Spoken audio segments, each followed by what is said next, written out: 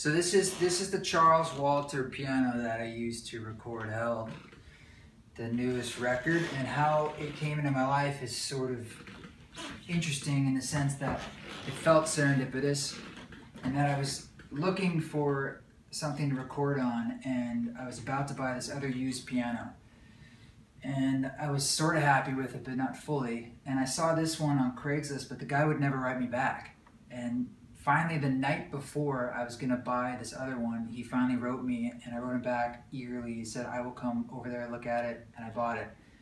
So Charles Walter is one of the only 3 companies left that are still making pianos in the USA. So you can still see it's made in the USA.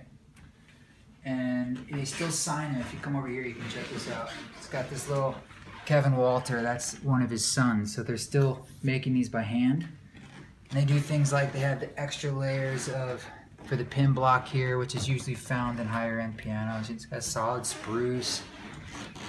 And it's a console piano, but it's got a little, it's probably hard to see this, it's got a little dig out here, cut out. And so the soundboard is actually longer than most consoles. It's actually equivalent of a 5'7" grand or 5.5 foot grand. So it's got quite a longer strings. And it had a lot of fun just like adding different materials and stuff to sort of soften up the sound and play, as quietly as possible.